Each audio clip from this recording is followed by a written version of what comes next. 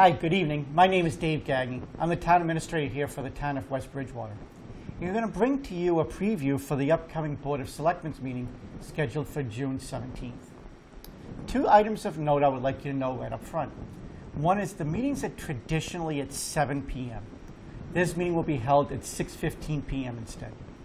The second is that since March, unfortunately due to the coronavirus pandemic, we are still not allowing the public into the building and therefore into the meetings. However, since March, we have been televising as a live stream on Channel 9, our meetings live. So that will continue the same for June 17th. As for the agenda, the first couple of items on the agenda will be for them to approve and to review their accepted minutes. Town meeting is only 2 weeks away. And one of the articles is going to be reassigned from one selectman to another because Selectman Kinnahan sits on a committee and therefore the board will be asking him to move it instead of the prior vote. One of our water department employees will be looking to carry over a vacation request from one fiscal year to the other per their collective bargaining agreement. And the Board of Assessors now have an opening. Their full-time person is no longer with the town. So as a result, the Board of Assessors are going to be requesting the Board of Selectmen to promote the part-time person to the full-time person and then post for the part-time position. As many of you are aware, last year at town meeting, we secured approval from town meeting to take down the old salt shed. It's in pretty bad disrepair. So that's going to finally be removed. We've gone out to bid to hire a OPM or a clerk of the courts. And so we are ready to award that contract to an engineering firm. So that will be before the Board of Selectmen for their review and vote. The police department has one retiree and another so therefore they will have two open positions within their department. So the police chief is going to request that we fill both positions. On a congratulatory note to our police chief and to our police lieutenant, the town of West Bridgewater has just been awarded full state accreditation. Only about a third of the police departments in the state have been able to accomplish this, and they did it in less than 2 years. So hands off to both the police chief and to the police lieutenant, and quite frankly to the entire department for all the work they did to receive such a great accreditation. There will be a site plan review in reference to a contractor's yard up on Manley Street for the Board of Selectmen to review before it goes on to the planning board. And then there are two 61A properties, one on Cross Street and the other one on Maple Street, that the original owner is looking to sell, and the Board of Selectmen will take a vote as to whether or not the town would like to exercise its first right of refusal. We are going to town meeting on June 29th, and part of what we do at town meeting is to set a budget. However, the Department of Revenue is highly recommending that every single municipality approve a budget called a 1/12 budget prior to July 1st, just in case something were to happen at town meeting and town meeting did not happen. So for example, between now and then, a major outbreak of coronavirus broke out in West Bridgewater. Our local health officials declared the fact that we could not meet. As a result, the meeting did not occur. We still have to have a budget come July 1st per Mass General Law.